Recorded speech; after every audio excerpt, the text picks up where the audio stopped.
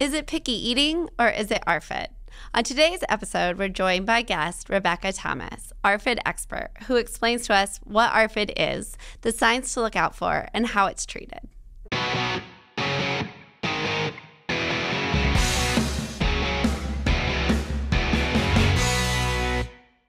Welcome back to Feeding the Family with Dr. Kristin. I'm your host, Kristin Saxena. On today's episode, we're talking about the eating disorder ARFID. We're joined by guest Rebecca Thomas, who's a registered dietitian and nutritionist and ARFID expert. Well, thanks for coming on the show, Rebecca. Yeah, thanks for having me. Excited. So are you out of Maryland? Is that correct? I am about 20 minutes out of Baltimore, around University of Medicine and Dentistry for Maryland and Johns Hopkins Hospital. So about 20 minutes out of Baltimore. Yeah. Okay. And you're a registered dietitian, nutritionist. You specialize in helping people with eating disorders. Yes. And specifically, you have a lot of interest, or you do a lot of work with people who suffer from ARFID. Correct. Yes. I specialize in both pediatric ARFID and adult ARFID. Perfect. So that's why I was so excited to get you on our show, because it's an eating disorder that, I feel like it's newer on the scene. Like it's kind of the new kid on the block, if you will. One that I don't think a lot of people in the world, and certainly not even in like professional spaces, maybe know a lot about. So ARFID stands for Avoidant Restrictive Food Intake Disorder. Could you first maybe just tell us a little bit about what this is? Because I think a lot of us are just not that familiar with it. Yeah, sure. So when we came into 2013, it's the first time that they actually made this diagnosis. Prior to 2013, people that showed evidence of maybe selective eating or picky eating, as we would think it, to an extent where it interfered with their growth or it interfered with their health or it interfered with their social dynamics, were kind of categorized under like selective eating or a GI disease. So around 2013, the diagnostic criteria book from the American Psychiatric Association created this criteria of what ARFID would be. So when we're talking about ARFID, we're talking about selective eating to the extreme, to the point where it's interfering with their growth, if they are a child or a teen, if it's interfering with their ability to maintain health, such as being at a healthy weight for them to function, or being able to maintain and correct a chronic disease, and or if it's interfering with their psychosocial functioning. So avoiding situations where they would need to eat, or major milestones such as like going to school, or being able to hold a job because of the fear of eating. Mm-hmm. So that's what that is standing for. A lot of people with maybe selective eating, or even kids with picky eating, which is a total natural phenomenon, are getting confused under, well, what actually is a criteria for ARFID? What is ARFID? And then what is picky eating? So if we think about those three major events, whether it's interfering with growth, if it's interfering with psychosocial functioning, or it's interfering with their ability to maintain health, then that would be considered something that may be an eating disorder and fall under that ARFID umbrella. Okay, so, and I know this is probably really difficult to estimate, but is there like an estimated incidence of ARFID? Yeah, because it only came out in 2013, we do have pretty limited data, but what we have been able to kind of gather over the years is that anywhere from 2 to 14% of the children that are diagnosed with some sort of eating disorder or pediatric feeding disorder do fall into that criteria. So it is very well, I guess, versed in the population when we're having trouble eating. But a lot of people and a lot of kids are falling through the cracks because it is such a new diagnosis, and not a lot of providers and not a lot of parents are familiar with the signs and symptoms. Mm-hmm. Well, and I was thinking, kind of the criteria that you mentioned, I think those make a lot of sense. as a physician, those kind of things make sense. As you say, like, these are criteria for diagnoses. However, as I listen to that, I also think, these are the concerns that parents often bring, even related to what we would kind of consider developmentally normal picky eating, or, just sort of like not this extreme version of picky eating. Their concerns come, I worry about their growth. I worry that they're not getting the nutrients that they need. And so I think it can be hard. Plus, in my understanding, you see a lot of times where the foods that maybe people who are more selective choose to eat don't necessarily, maybe as opposed to other eating disorders that we see, aren't necessarily related to their caloric intake. They're more related. It seemed a lot of times those foods that seem to be kind of uniform, or like I always say, kids tend to like, pick your eating, kids tend to like a lot more processed food because it's the same every time. And so it seemed like those are kind of frequently the same foods that seem like safe foods to people with ARFID. And as a result, I could see it not being easy to detect the nutritional deficiencies that these people or these kids have, because you could probably maintain a pretty normal weight for a long, long time on, bread and potatoes or whatever it is those foods a lot of times are. So, I guess my question is, like, how do we in real life pick these kids out or people out, I guess? Yeah. Yeah, and that's a very great point. So usually the rule of thumb is when there are nutritional deficiencies, or we can identify that they're at risk for nutritional deficiencies because it is so extreme. There has been probably a lot of speculation about how many numbers of foods need to be involved when we think about balanced diet. Like, they have to have at least 4 different fruits that they're eating, or 5 different proteins that they're eating. So this can vary. What we have seen is, if anything less than having, 4, less than having 5 different varieties of a food, is going to put anybody, a child at risk or an adult. And so we're really looking for, number one, variety when we're talking about nutritional deficiencies, being able to meet those nutritional requirements for that growing child. If they're able to meet it in other ways, that's great. And they may be on their growth trajectory and going just fine. But when we're looking at the variety, if they're having enough variety in their diet where they're going to be able to facilitate that in different environments, that definitely could be a risk. So when we're looking at nutritional deficiencies, one of the big ones that we do see in pediatrics is going to be anemia, low protein stores, specifically from heme protein or animal protein. So that is definitely, if we have a child and mom and dad are saying, they're just a picky eater, they just don't eat meat, they just don't eat chicken. And now it's becoming a medical problem where their labs are showing that they're deficient. Then it's time to intervene and assess and use criteria whether this is something that is selective and picky, that is a normal trajectory that they may grow out of, or indeed this is something that's a little bit deeper rooted and needs a little bit more attention and time to get them to follow or eat in a way that'll help them maintain health and prevent those nutritional deficiencies. So I guess then, like, in that approach, because I would think a lot of parents maybe come to this, picky eating is a very common concern among parents. And so, as a first step, what do you kind of suggest as sort of assessing the situation? Are they saying, is my kid just a normal picky eater? Or, what do I do? Because to me, too, that the concerns start to become when you start to see health consequences of the way your child is eating. A lot of times that increases the stress, and for a lot of parents, I find it will often increase the behaviors that sometimes reinforce picky eating. So we get, kind of like you said with the iron deficiency anemia, you get those young kids that are drinking a ton of milk because, they don't eat, but they drink their milk. And then we just see it creating this sort of iron deficiency anemia.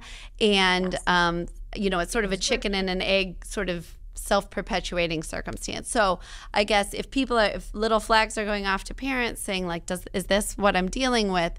What are kind of first steps that you suggest for parents?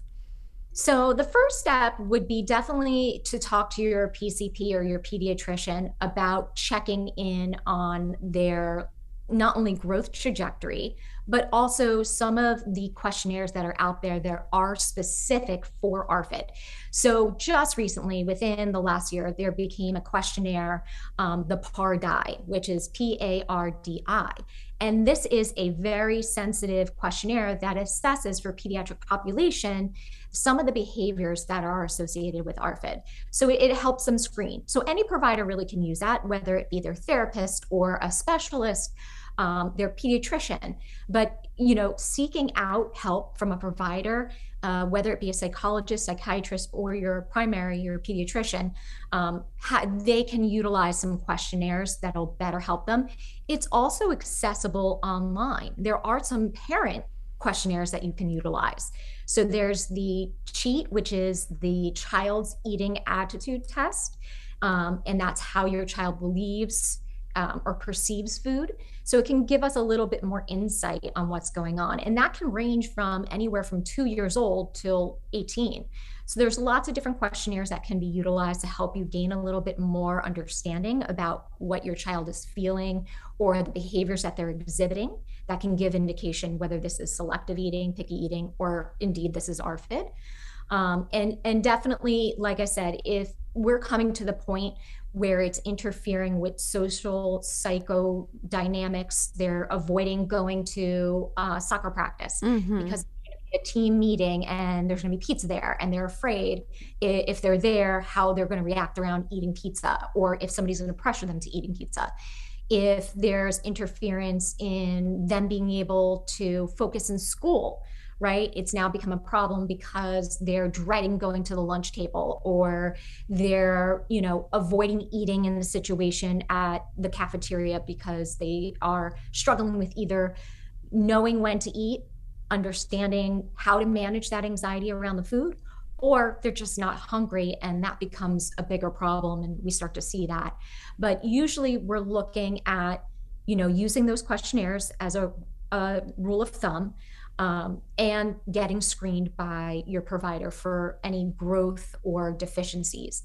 Usually when we see a deficiency in their blood work, a nutritional deficiency, or we see their growth trajectory go down, they become failure to thrive, or they're losing weight, or they're not gaining height, the impact of that malnutrition has already been done. So if we wait to that point, it kind of is already in motion. We want to intervene before it gets to that point.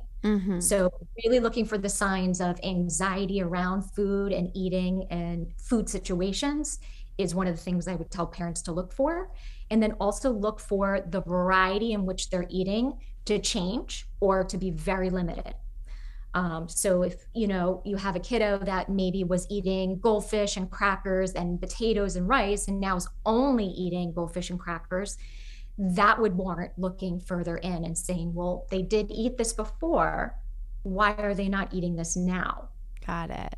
Well, and I like what you said, because in general, I always think that the instances that you brought up, for example, like the child not wanting to go to soccer practice, not wanting to go to the birthday party because they're worried about the food that's going to be served. Granted, that's usually something you're able to see in a little bit older kids, but I always say, that's a red flag to me that this is something that they feel out of control of, because it's starting to interfere with things that they want to do, and they feel like the anxiety or this situation for them is something so difficult for them to control that they can't even do the things that they want to do. So I love pointing that out, because I think that can be an excellent just sort of red flag where you're like, you're starting to not even do the things you want to do because this is becoming such an issue for you. Right. But then the other thing that you said, I think as a practitioner too, I think what can be difficult is that sort of discerning where you're talking about, is this a situation where, this sort of picky eating has been perpetuated versus, where it's gotten worse because it's something kind of like inherently difficult for the child has gotten worse. And so I guess maybe that's just a lot of history taking too, and understanding what the parents have tried and sort of what's the eating environment. But to me, that raised the question, sort of, are there known risk factors for developing ARFID? And if so, then what are those? Yeah, so there definitely are risk factors. When we talk about risk factors, we can kind of narrow it down into a couple of groups. We know that a very high percentage of the population with ADHD or that have autism or on the spectrum are at risk to develop ARFID. And there's a lot of speculation, a lot of talk out there about, neurodivergent children and sensory with eating. When it becomes a problem, when it is interfering with their growth, right, whatever is part of that presentation, that can develop into an eating disorder, which would be categorized under ARFID. So any child with neurological problems or defects definitely would be at risk. We do know children that have a history of depression, anxiety, they would be at risk because think about how the use of food and eating is a control factor. It can be kind of also stem from, a maladaptive coping skill. So if you have a child that has, extreme worry and their tummy hurts, which is part of that anxiety presentation, certainly they're associating the food because they're not able to eat. And so that can be created from that as well. Any trauma. So when we talk about trauma, it doesn't always have to be the big T traumas. It can also be something as simple as getting sick if they had the flu or stomach flu and were hospitalized for an extended period of time. There can be a rebound time where they don't want to have that same pain or they fear how food will react in their body. And that can develop into an eating disorder as well. So, dental work, I've had clients that have had H. pylori or have had, a GI bug that as a result of that chronic dehydration and needing intervention have developed a, selective eating pattern that has resulted in ARFID. So those are the big criterias, I think, that put children and put people at risk for developing ARFID. Are there things that you can do to reduce the risk that your child would develop something like this, especially if you're starting to maybe get suspicious? I mean, that you're just even on just kind of the picky eating spectrum. Are there things you can do to maybe reduce the risk that your child would develop ARFID? Yeah. So if you think that maybe there's some behaviors beginning and you're not sure whether it's picky eating, selective eating, or ARFID, the number one, despite the label or despite the diagnosis, the number one thing you can do is model good behavior. No matter what the situation is if you're modeling good behavior around dinner time or around eating, that's going to set the tone of how they're going to look at how their behavior should be addressed. So if mom and dad dislike a food and they're making signs of disgust and they're talking negatively about the food, that child's going to pick up on that. And that might be something that plays into and grows their rejection of the food. So modeling good behavior, I think, and modeling expectations around food and around eating are, invaluable when it comes to preventing eating disorders in general. I do think approaching food and approaching physiological reactions in a neutral situation is going to help tremendously. So a lot of times we want to teach our kids, table manners on how to behave. And so we have these two extremes sometimes going on where, we may tell them to sit down and use a fork and chew with their mouth closed. And then you have the other end of the spectrum where if you have a child that we just want to get them to eat, we're pulling our hair out, we just want to get them to eat, we may be able to accept those things that they're doing around eating. It may be throwing food, there may be spitting food out, right?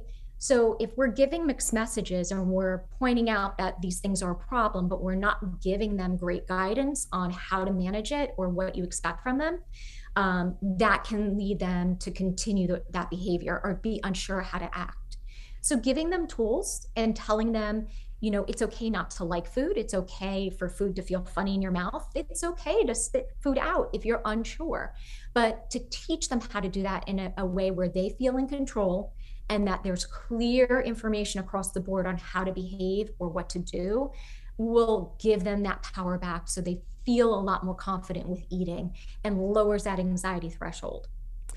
And I want to get back to this idea of sort of how you approach treating it, at all levels. But I think first, what I really was hoping to clarify with you is this something, I know it's something that can get diagnosed in adults, but is it generally something that you will have seen started in childhood, or is this something that could even, I mean, I suppose there's always one-offs, but in general, is it something where this has been an issue for you since you were probably a small child? Or do you see sort of events or things that happen where you actually just don't really see this occurring until later in life? Like, I guess to me, it's sort of like if I get my kid to a teenager and he's not having this problem, is it unlikely that he's going to develop this problem, or how does that work? Yeah.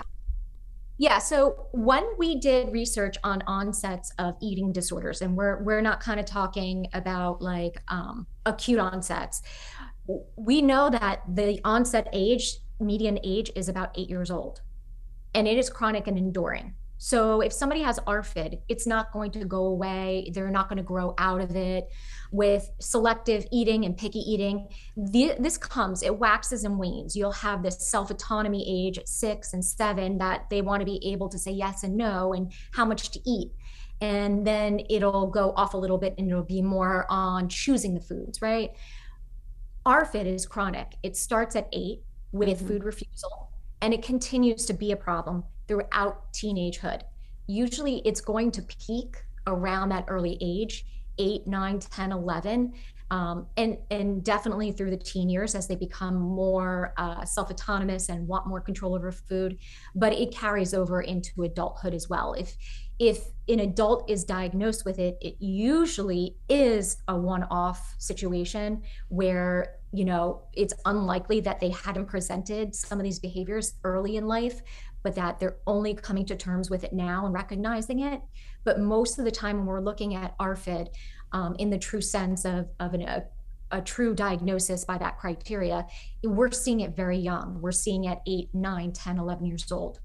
I'm actually surprised. I guess my thought was maybe that it was even like as younger children, and maybe because that's where you really feel like the peak of the picky eating concerns are these sort of like preschool, when it's sort of developmentally very, very common. So maybe that's another, and I would guess that, you know, a lot of these kids have some history of that, whether it was normal at that point or not.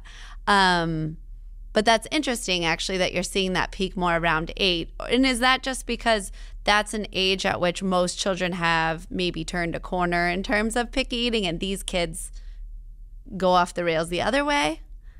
Yes. So we all know that there is a time, like you mentioned before, that picky eating, or what we think about picky eating, is a normal part of child development.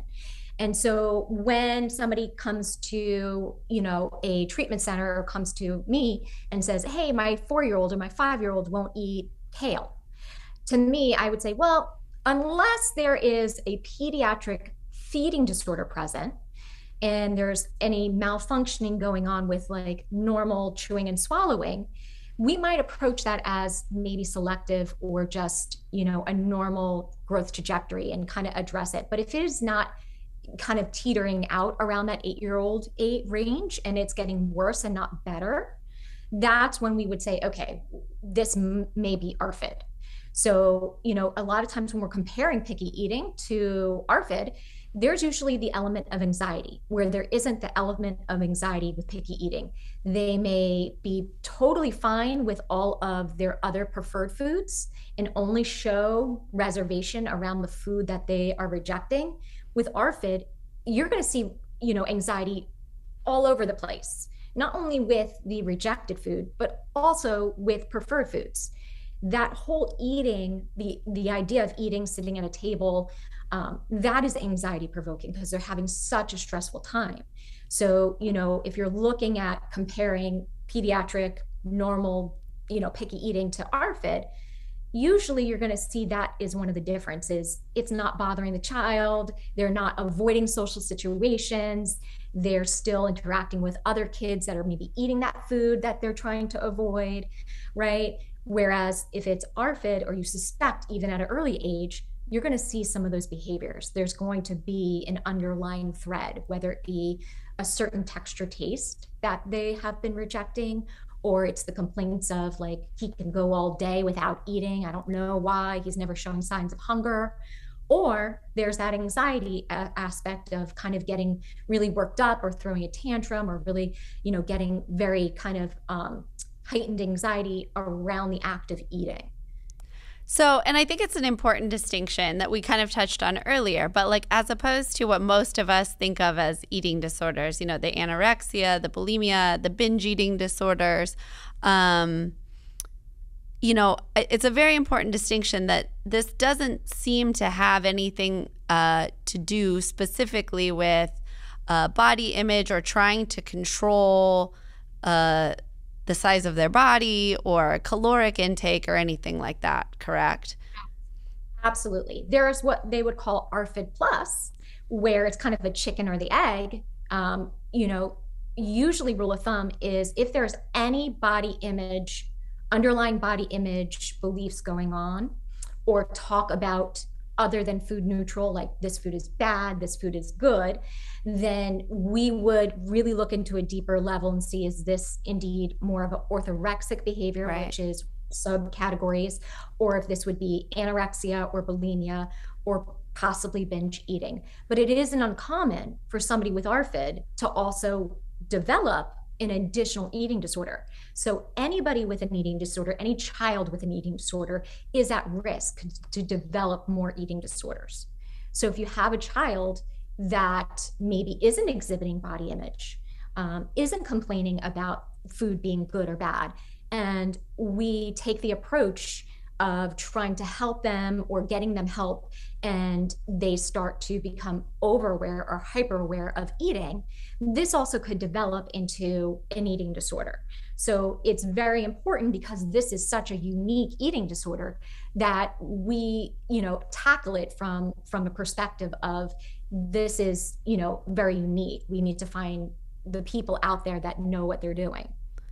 And it seems though with ARFID, like the anxiety is really centered around the discomfort with the food itself. Is that correct? I mean, can you kind of describe, I'm sure people have kind of described to you the way that they feel when they either like have to feel like they are forced to be near or even try to eat foods that they're not comfortable with. Like what do people describe in those kind of scenarios? Yeah, so there's three main subtypes of ARFID. There is avoidant, there is restrictive, there's aversive. So, when we think about avoidant, this is the category of a child that maybe doesn't have hunger and fullness cues that are really accurate or work. And so for them, they may not be viewing feeling physically full as a positive thing. Their body may view that as something that is like a warning sign, right? So when a child is talking about it's distressful or it's upsetting or they're getting very anxiety is heightened by having to eat when they are not hungry, they might describe that as, feeling overly full or feeling nauseous. And so this is a physical feeling, how they feel in their body, more of an interoception kind of feeling. Stomach might hurt, they may feel distended. In all reality, that is not, overly full. To them, that's what it feels like. So a lot of complaints, GI complaints, may be that my kid gets full really easily and they're really not growing and I don't know what else to do. They don't take the Pediasure, they don't take the supplement. How can I help them? They're getting full very fast. So that might be one of the things that would trigger you to kind of think and say, hey, they're having distress with eating and eating enough for their body. When we're talking about more of the aversive, you would think about child that has a fear of choking or a fear of the bodily harm from the food, right? So that might be the child that got sick one time on macaroni and cheese, and now every time she's near macaroni and cheese, she starts to feel overwhelmed. She might sweat. There may be heart palpitations. Her stomach would hurt, get into knots. There might be residual fear, even if she does eat it, of like, hey, my belly hurts. Is the mac and cheese going to make me sick again? So distress from a GI standpoint is not uncommon. And then we have that category of, more of the sensory aversions. That would be avoidant in the sense of like, I can't tolerate fruits and vegetables. I can't tolerate mushy foods. That a lot of the distress will be felt in their mouth. So they may feel like there's this gag reflex where a lot of kids say that they can't swallow it. or they can't chew it.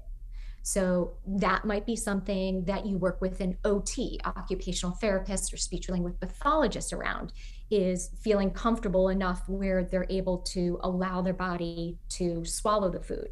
And then checking in and doing some CBT work with a therapist on, hey, how does your body feel?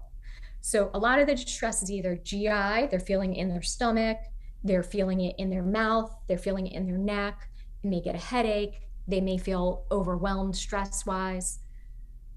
That's very interesting. I think it's nice to just kind of hear like what is the actual experience that these kids are having, because I think and I'm sure that that's the same experience the adults are having as well, which I think, on one end too, I think it's also important to note to have those feelings in those scenarios as an adult. I feel like there's a little bit more empathy or sympathy for kids. With an adult, I'm guessing it becomes a little bit even more difficult socially because people are like, come on, like just eat the food, right? So I would guess like getting to be into adulthood without having this situation treated could actually be quite the mental struggle. But what I wanted to move on to, because we talked about this a little bit earlier, was really your approach to how do we treat these kids? How do we treat these people? Because the things that you described, really a lot of it, what you've talked about so far, is kind of the approach that we suggest, with any kid about picky eating, and helping them kind of become confident, competent eaters, helping them become more adventurous eaters, just the attitude you're modeling, sort of this neutral approach to the food, making sure the safe foods or the foods they like are available. But I always feel like as a pediatrician, a lot of times when you're dealing with what you'd consider normal picky eating, you can lean on for the parents that they're growing okay, they're doing okay. You know what I mean? I feel like it's that piece, that confidence, if you can kind of reassure the parents, we're doing okay, and that can kind of help you stay the course for these behaviors that sometimes can seem counterintuitive when you're really anxious. So now you've got parents that are dealing with kids that probably actually are having some medical consequences, actually having some growth difficulties, some nutrition deficiencies. So you don't have that piece. And so I think it must be even more difficult to sort of give them that like stay the course attitude. So how do you approach treating these kids? There is a couple of different approaches that I've kind of wove into together to help parents, because ultimately when we're talking about refeeding and we're talking about helping your child through an eating disorder, a bulk of that work falls upon the parent. Mm-hmm. Because the parent has to facilitate that, and it can be exhausting. So usually the approach I take is I kind of take Ellen Satter is division's responsibility, who is the dietitian who kind of developed this protocol on how we should model good behavior for eating. Oh, yeah, I'm a huge fan. Some of that, and kind of using some traditional eating disorder modeling for that to also happen, and a little bit of Maudsley. Maudsley's technique is the technique we would use for a different type of eating disorder, such as anorexia or bulimia, where the parents are really taking over the role and letting the child work on other aspects of recovery and saying, let us show you, let us guide you on how much you should be eating, what you should be eating. Let us take over that role, because you're not able to make those good decisions with an eating disorder. This is vastly different when we have somebody with ARFID. It's not that they don't want to make sound decisions, even as a child. It's that they feel incapable of doing it. So I have a lot of kids that might smell something and be like, that smells so good, but I just can't eat it. So the first thing that we establish with parents is giving them, like I said, modeling good behavior, having a routine, sticking with that routine. So, it might be simply working with the foods that they are accepting. This is the big exception where we're talking about eating disorder work.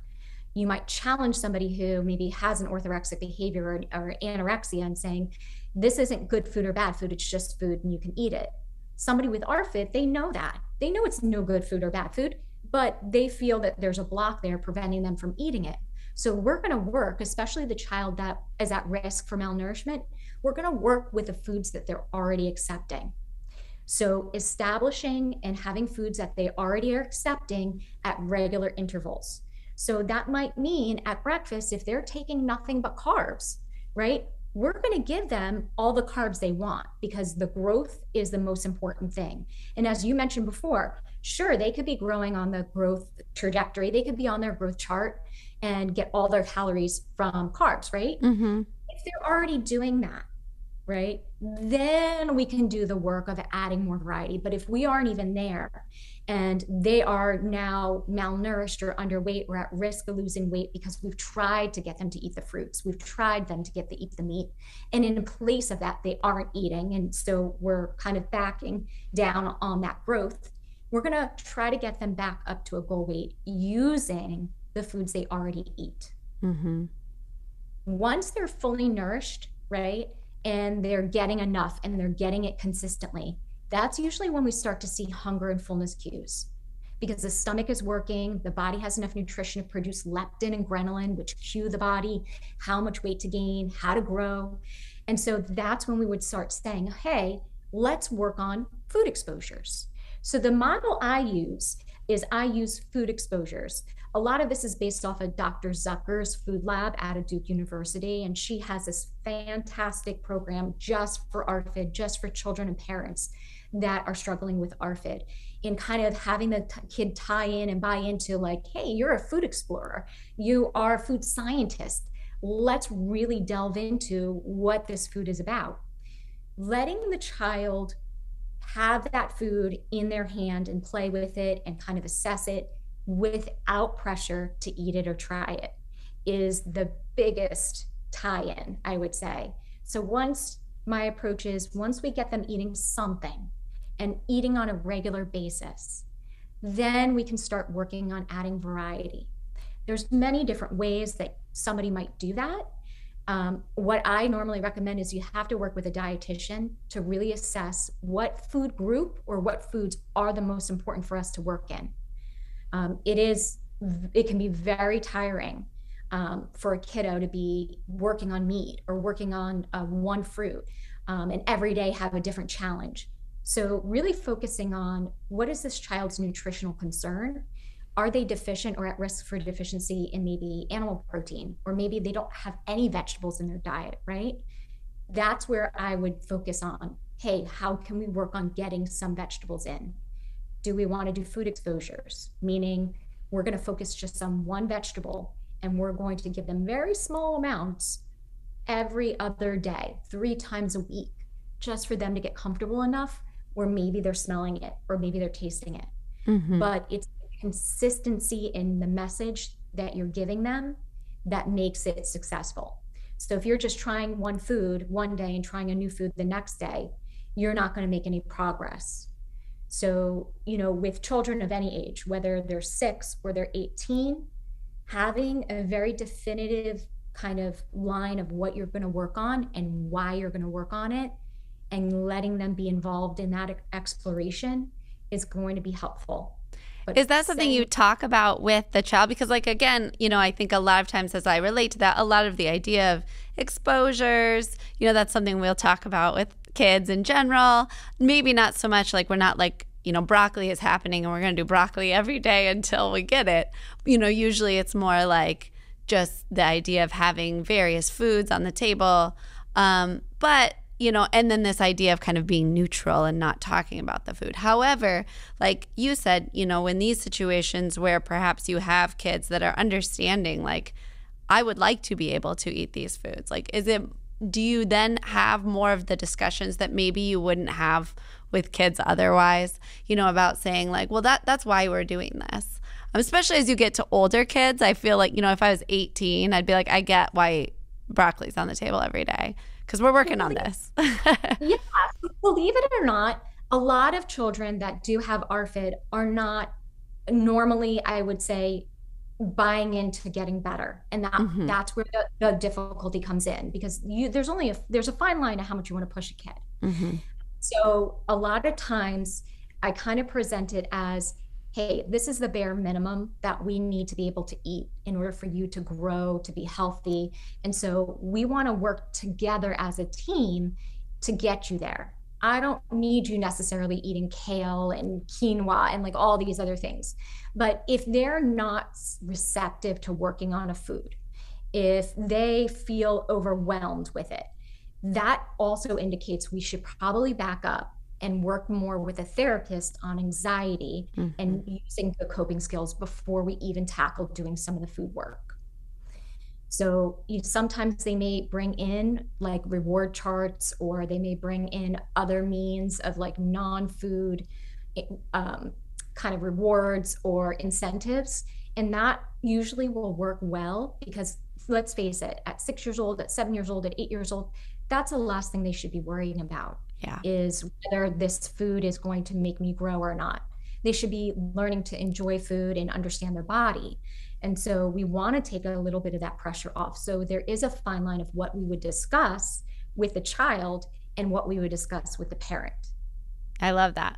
Well, thank you. This has been super useful. I think that I'm very happy to be helping to get the message out about this, because like I said, I think this is a eating disorder that's not well known, and I think kind of poorly understood. So I really love the work that you're doing. If this is resonating with some of us who are listening, what's the best way to get in contact with you so we can get more information? Sure. So you can head to my website, which is RebeccaThomasNutritionLLC.com. And we have a number of resources that are available for ARFID. There's also on Instagram a lot of resources under Food Freedom Nutritionist. If we can't provide some information for you, we have plenty of contacts who can, but definitely contacting me on the website or contacting me on Instagram. We can definitely give you more information on what types of services and what's out there to help those with ARFID. Amazing. Well, thank you so much for joining us. Thanks for joining us for another episode of Feeding the Family. If you're loving these episodes, go ahead and hit that subscribe button, and we'll see you here next week.